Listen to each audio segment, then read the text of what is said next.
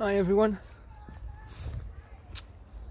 In a previous video I talked about backpacks, both physical and mental, and what it is that we carry in it and how we often carry more in those backpacks, especially our mental ones, than we absolutely have to, or maybe want to, because oftentimes we're not quite aware of what it is that we have packed into it, or worse, that other people have put in there. Now, when you take everything out and try to decide what it is that you actually want to carry in your mental backpack, it is important to know what is truly important to you, what your values are.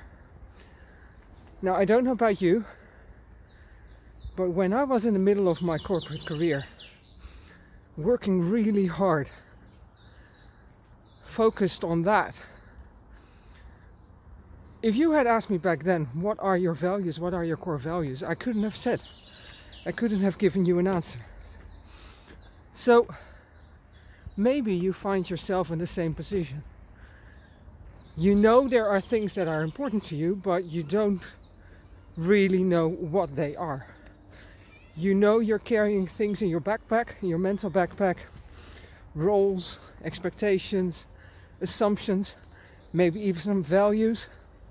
You just don't know whether all of that stuff is yours. So how do you find out what your core values are, what your values are? And you can of course Google core values, and you'll be presented with long lists, sometimes 400 or 500 words long, that all represent values, and you'll be asked to just start whittling away at those lists until you're left with something like 5. Now, I don't know about you, but I always found those exercises hard and rather boring. It's not easy to look at a list of 400 or 500, or even if it's only 300, only 300 words that represent values, and decide, okay, this is one that I like, this one is mine, that one isn't. Now there's a solution to that, or is a better way, I think at least. I have 2 exercises that are much more fun and in many ways easier to discover what your values are. The first one is, think of 3 people, if you know 5 even better, but at least 3 people you really admire, people that you could call role models for you, and think of why it is that you admire those people. What about them makes them your role model? Now, they don't have to be alive, they don't even have to be real people. They can be characters in a novel or a movie or in mythology, doesn't matter, as long as they are people that you admire. Think about what it is about these people that you admire.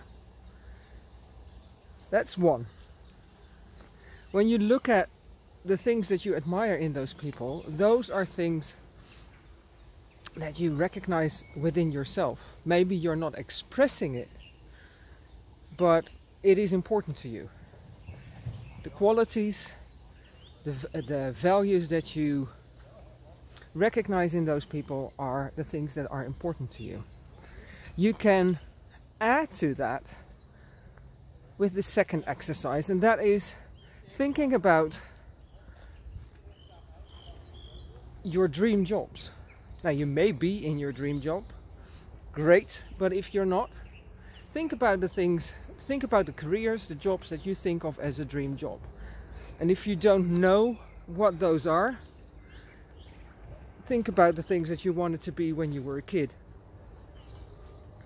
And think again of at least 5, I would say, maybe 10 if you can.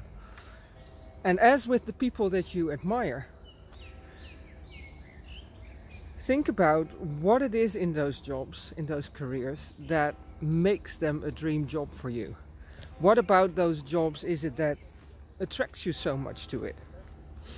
And again, those things that attract you to that job, to that career, are things that are truly important to you. They are part of your value system.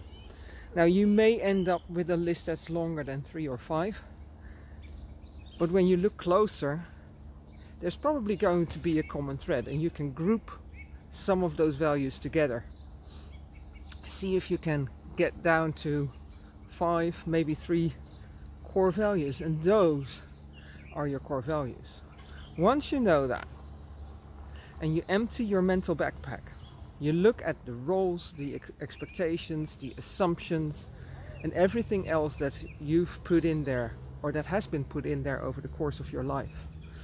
Now you have something you can hold those things up against. You can look at your values and ask yourself, okay, when I look at this role, does it align with my values? And if it doesn't, is it something that I continue to do, or do I give it back to the rightful owner? Or is it a role that nobody really cares about and that I could just stop doing?